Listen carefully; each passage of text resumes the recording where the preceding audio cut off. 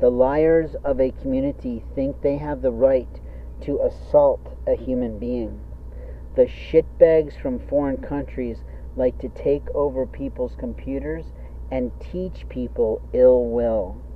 The ill will I have just discovered this morning when I went to go check the trash for some food for the birds that really do count me as their family today is being blocked by someone who is playing homeless.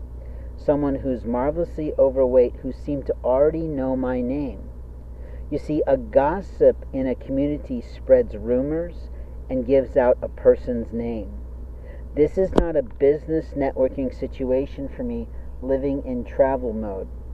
When I'm in travel mode, I pick and choose who I introduce myself to.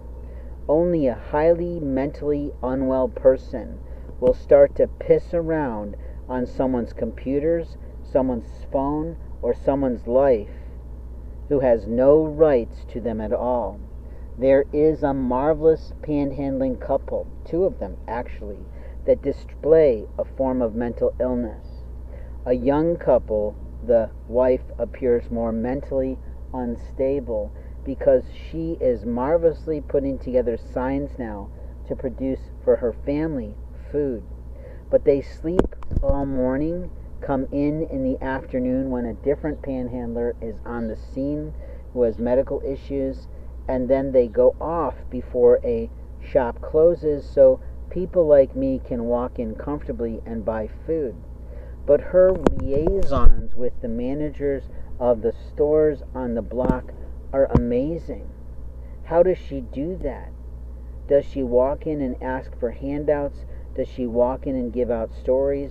Did she walk in from a different state and pretend to be someone? Or is she a marvelous liar for the police that are trying to fuck somebody out of a life?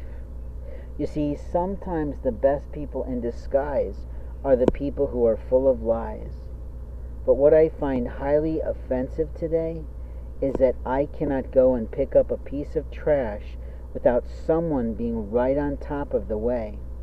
But what's more offensive to me is that someone says, "You are so-and-so, aren't you?" It's not their right to know. When I live in my privacy of life, I have the right to introduce myself. You have the right to introduce yourself.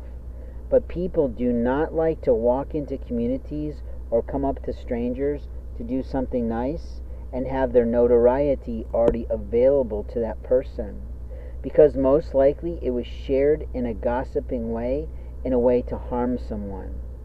The attacks I've received on my life, I'm getting from retail employees. And my question is, who the fuck told them about me?